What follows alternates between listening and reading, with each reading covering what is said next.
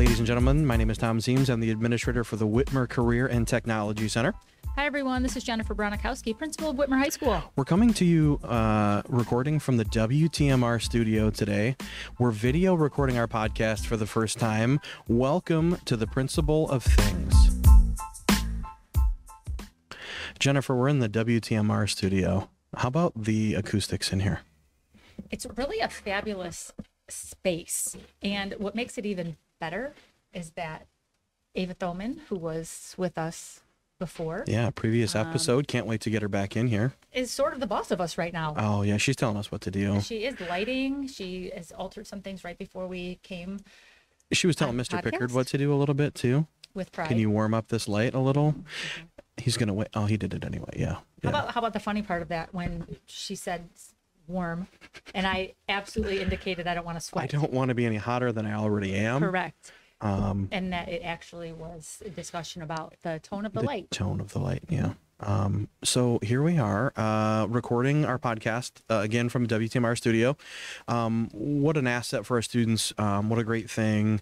And I was able to share a lot about our CTC at our CTC Advisory meeting that we had yesterday morning. So can you tell me a little bit about, or the listener, a little bit about the structure of that event and then how it progressed into what it was yesterday? So every program in the state of Ohio, every career tech program is required to have an advisory board.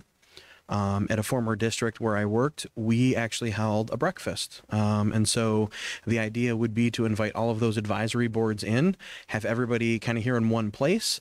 And then selfishly, I get to use them kind of as a stakeholder group or an advisory group for our Perkins purposes and have everybody gather at once. So to my knowledge, the CT program here has never really brought all of those groups together.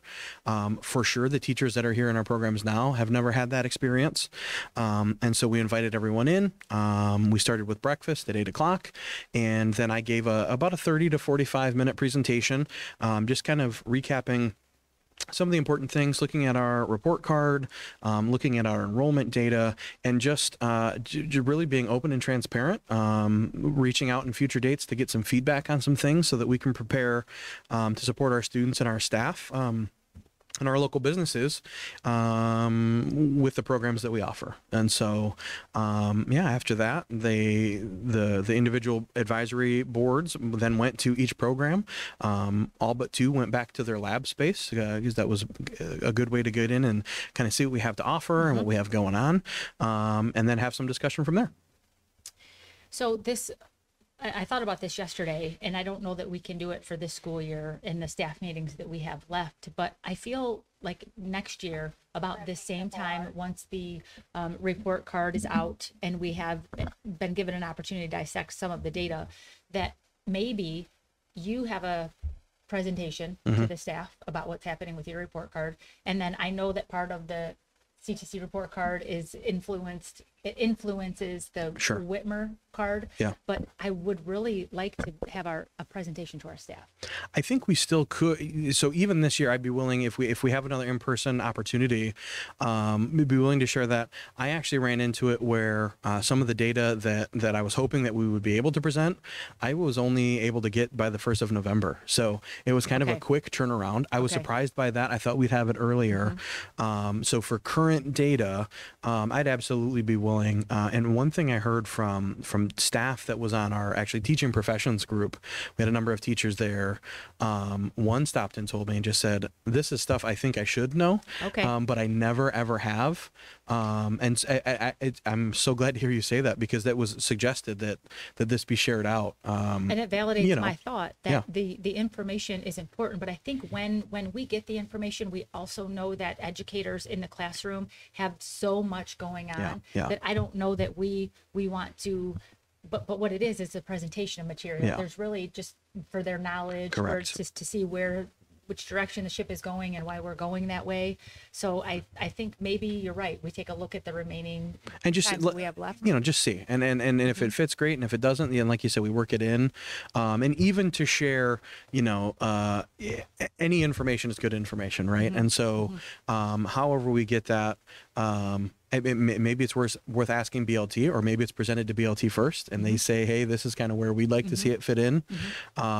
Because I think being able to ask questions and just have an understanding, wow, I didn't know we did that in our own place, right? And I've heard that a couple of times already this year, and so that's always exciting when you can educate, and it's only going to help further our mission and getting kids connected to employment, enlistment, and enrollment. So task for us, take a look at what times we have available. Sure. And figure out best way to roll it out. Absolutely.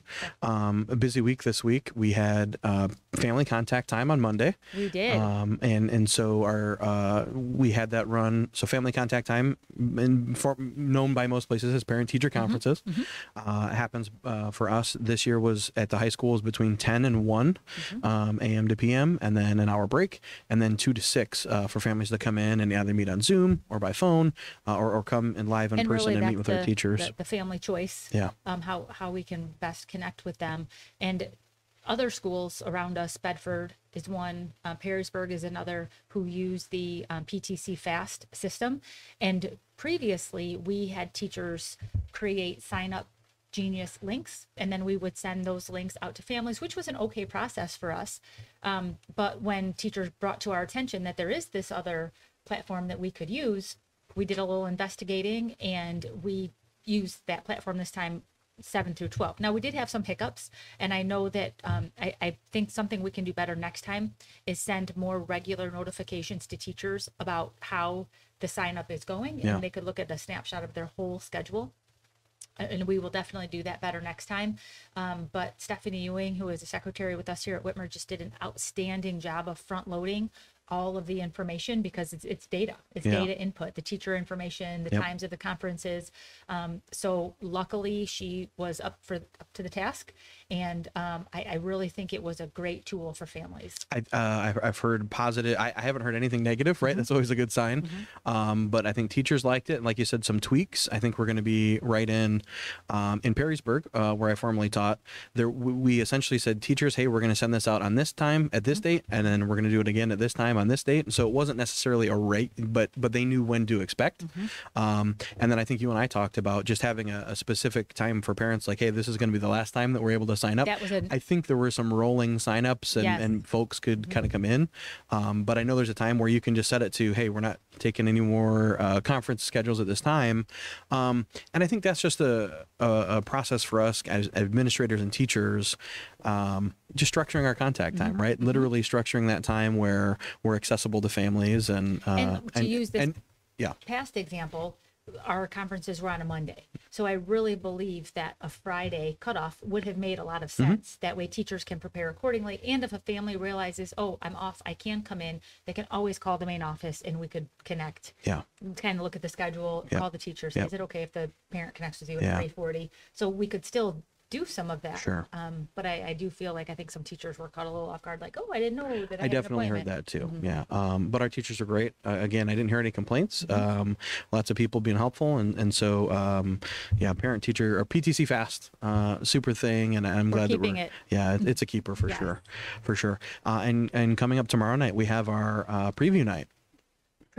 And this is an event, it's one of my favorite events, because it's an opportunity for us to showcase some of the awesome things that are going on here. And it's an opportunity for students who are considering where they're going to high school, or even if they know they're coming to Whitmer, come on in, take a look at things that are happening, get a lay of the land, get a feel for the space.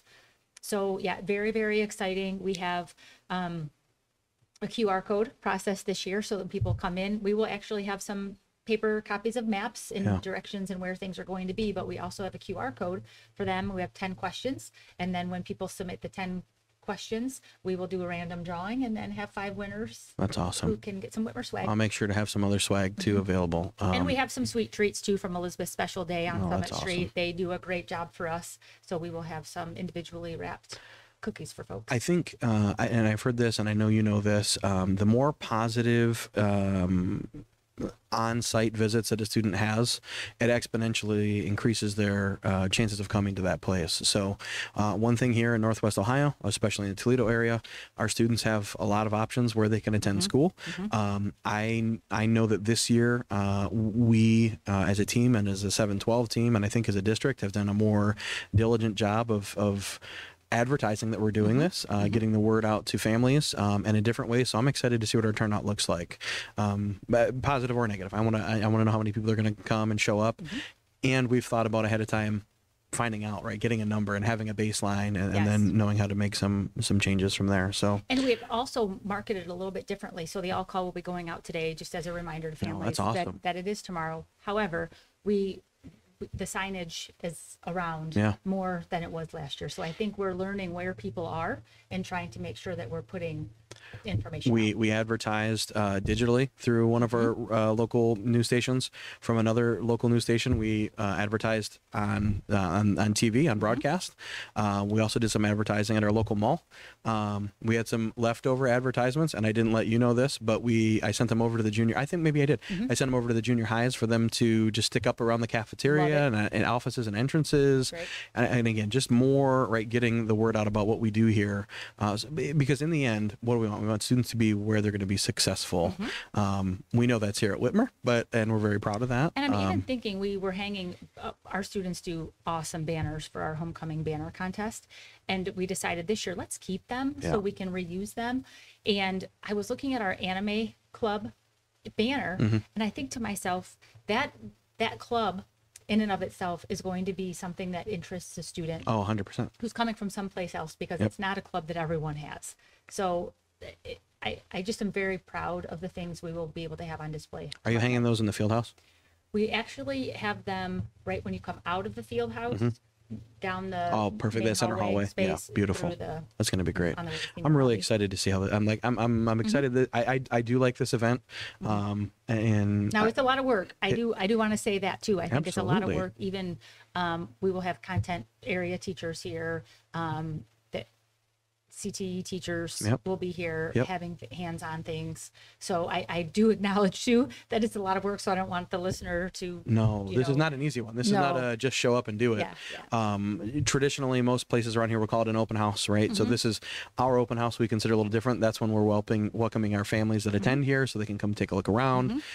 This is our preview night. This is our showcase. This is us showing off for mostly our community members, right? But to anybody that wants to come see what we got going on. A long time ago, we had this event called KIA Kids in Action, and I almost feel like for us, the way we want preview night to run is our students in action. Like this is literally what happens at Whitmer High School. This is what our students are doing. And I think when we talk about events, especially that are we always want our students to do the talking for us, right? And I think the more that we work, the more we're going to get closer and closer to that. Question, I wonder what culinary is going to have on. I have no idea. Have in store. I do know that as pancakes last year. I do know I just sampled some cookies and brownies. So I don't know. I have no idea. Okay. They usually do like to do a live kind of interaction. I think they've done crepes before, and sometimes crepes I think turn into pancakes, but especially in my kitchen. I couldn't do a crepe. Paper thin. I know you wanted to recognize our art department. Oh, yes, our art department. I feel like we always have a local artist, a Whitmer artist who is being given accolades for something, because our Whitmer art department and our teachers are continuing to allow our students opportunities to put their work into showcases. And then our students win, and we get the opportunity to go hand out awards or watch them receive awards. And this evening is the Focus Art Show. The principal awards and the superintendent awards will be given at the Toledo Museum of Art's Glass Pavilion. So that's a great event, and it's schools from all over our area. So it's really awesome to see our current students being recognized for the work that they've done. And a beautiful space too. That Glass Pavilion is pretty cool. It's really something else. My brother-in-law actually did some of the work at Glass Pavilion. So whenever I'm there or I'm near there, I like to take a quick selfie or a Good shot work. of something Yeah. and send it to my brother-in-law, Bob. Good look, bro, Bob. Yes. Bro-in-law, Bob. So any, what are you looking forward to next? We always ask our guests this, but what are you celebrating? What's coming up next that you're excited about? I feel like this week is one of those weeks that there's a lot happening here, like the art show tonight and then preview night. I get to babysit my grandson on Friday evening. Yes, So Brooksy like it's just night. like these three. Actually, it's Liam Oh, this weekend. my Yes. goodness. Yeah. It's Liam Oh, on it's a Friday. little baby So Liam. yeah. In any case, it's like a lot happening. All Yeah. good stuff. So I might be going to a concert. I don't go to a lot of, I go You to do very not. few concerts. Okay. Metallica You are is the in, concert. Actually, is I- kind of how I look at well, you. I as appreciate that. right. Yeah, my whole life's a concert. It's crazy. So Metallica. Metallica's coming to Yes. Ford Field. Stephen Frank, our student who's here, he's Yeah, a senior. yeah. I believe he would love a Metallica concert. I'm so excited. I've never seen them. I haven't been to many concerts. They're also with a band called Five Finger Death Punch, who I also enjoy. So I think we're gonna go as long as I secure a I'm not babysitter. gonna not have you repeat the name of that second band because it know. feels disturbing. It does. It Mm-hmm. is. I will not tell you the opening act. I will tell you off air of the other one because that's even more. Is it heavy? Like, is it like? So people call it metal. They do call Okay. it metal. I think Metallica, and they're never going to hear this podcast. Sorry, James, Lars, Rob, and I'm sorry, James, Lars, Rob, I can't help you there, Metallica Kirk. to me. Kirk, thank you. Understand, man. They'll never understand. They're never going to hear this, but I would consider them more heavy rock. I'm more Okay. of a heavy rock. If you had to pick a genre and say it's heavy rock, so along the lines of like 3 Days Grace falls under that.